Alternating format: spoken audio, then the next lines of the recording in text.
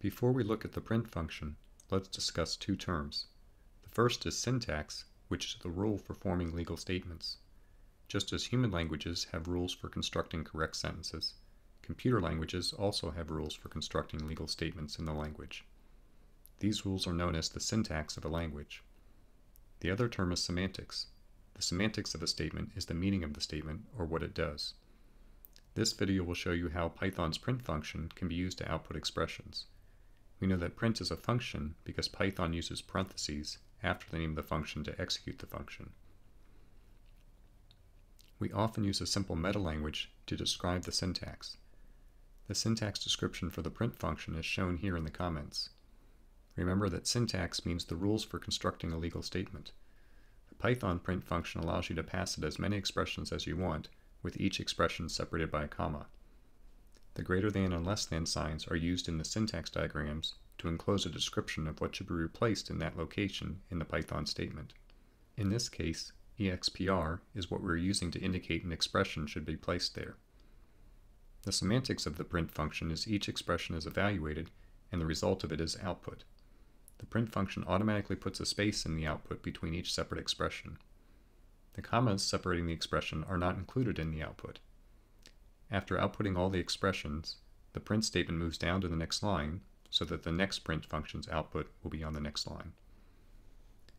Note that print without any expressions just moves down to the next line. Now we'll use the debugger to step through this. I'll set a breakpoint on the first line of Python code, and we'll use the option to debug it. And we'll see down here in the console area, this section over here is where we'll see the output.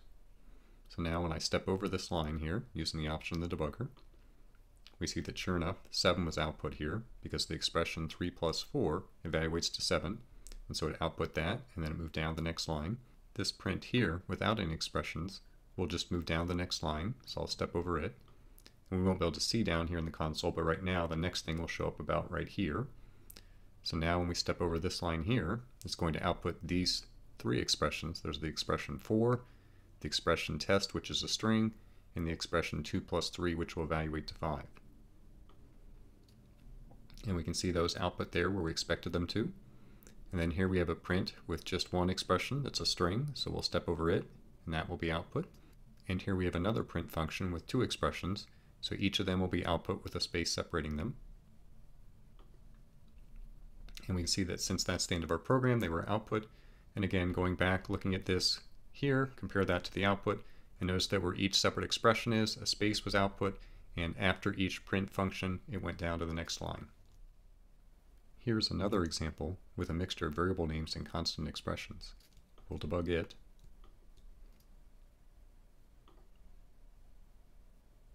And we'll see after stepping over the first line, the variable name x is now 3. We'll do the same thing. And now the variable name y is 4. And now we're ready to execute this print function that has 4 expressions, a constant string, the variable x, another constant string, and the variable y. We'll step over it. And we'll see here's our output down here. And we see the x equals with a space between the x and the equals was output exactly down here. And then because this is now a separate expression, the value of x appeared here. Notice this space here does not affect the output, but we will usually include it for readability in our code. And then after that, we have another expression, so we'll automatically get a space here, and there's one space right there from there. And then there's a space inside these quotes, so that's why we now have a second space here before the y. And then we have y equals, followed by another space, and the value 4. By default, each print statement moves the current output position down to the next line after it completes. If you do not want it to move down to the next line, you can use the syntax of putting end equals and the string you want it to place after the last expression. Instead of moving down to the next line, you will place that string after the last expression, and the next print function's output will begin right after that string. It is common to use a string that has one space, so that it matches what happens if the next print statement's expressions have been in this print function's expressions. We'll demo this by executing the first few lines of this example here. We'll debug it. And we'll step over these first 3 lines. And you can follow down with the output below there.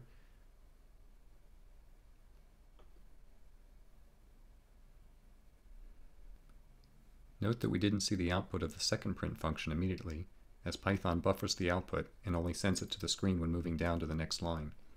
Drawing on the screen is a relatively expensive operation for the computer, and writing little bits at a time would be inefficient. We can force the screen to be updated immediately using the sys.standardout.flush statement. Normally you would not do this, but when stepping through the program line by line, this allows us to see the output immediately. So as we execute this one here, stepping over it, and as soon as we do that sys.standardout, now we see the 3 plus 4 equals here, and then now we're ready to output the second print function here, and we'll see the 7 appear.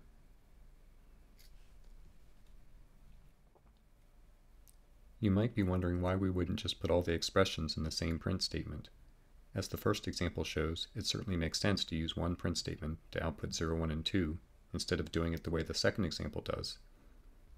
Note the second example also needs an extra print statement with no expressions, otherwise the word done would be 1 space after the 2. We could also fix this by not using the end equals when printing the 2. We can execute these statements to see they both output the same thing. So we'll debug it and see the first one here, this output 0, 1, 2, and done. And then we'll do the next set of statements. We'll continue to the next breakpoint. And we'll see this one also output 0, 1, 2, and done. Using end equals is useful when you have a print statement in a for loop. You may recall the for loop example from chapter 1, and we will learn more about for loops soon. But for now, just understand that the for loops shown here will execute 3 times, with the variable name I taking on the values 0, 1, and 2 as it executes each time. Since we want the numbers to be on the same line, we need to use the end equals with a space to accomplish this. So we'll go ahead and continue by setting a breakpoint here, getting rid of this breakpoint, and continuing to that spot. And we'll see down here that that outputs 0, 1, 2, and done all on the same line. And the reason it did that is that we had this end equals here, so this done stayed on the same line. We'll now make this last example so it matches the first example. We use the end equals with a space here so that the 0, 1, 2 all end up on the same line. Then we'll move down the next line before printing the done. So when we continue here, we'll see that this output here matches the original output. Now we can modify the yards to miles example from the earlier video so that it doesn't just output the numeric answer, but instead outputs the corresponding amounts with their units by adding multiple expressions to the print statement. If the user enters 3,520, we want it to output that 3,520 yards is 2 miles. The first expression needs to be the value the user entered, which is stored in the variable named yards. So we'll put that here first. Next we want it to output the phrase yards is, so we need a constant string for that. Then we want the corresponding number of miles, which we've calculated and stored in the variable named miles. And finally we want the word miles. So now we can run this.